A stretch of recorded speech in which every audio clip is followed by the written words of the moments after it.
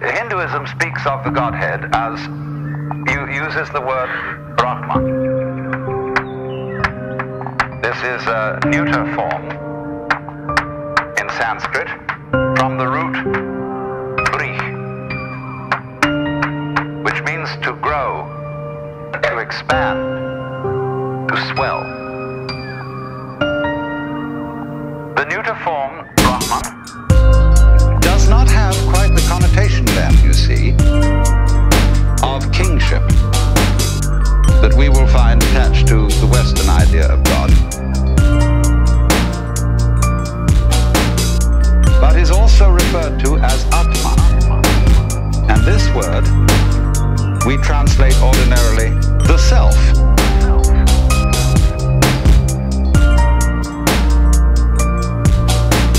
So you can have the Paramatman, which means para, the supreme self, or sometimes just the Atman alone, and that means the self in you. But the fundamental principle of Indian philosophy is Atman is Brahman. Your self is the supreme self. Atman is Brahman.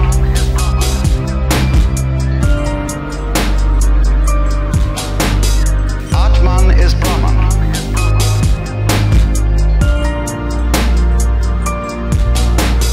Atman is Brahman.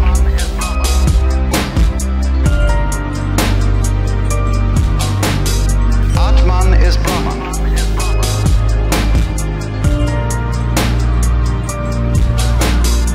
It is expressed also in the formula Tat Vam Asi.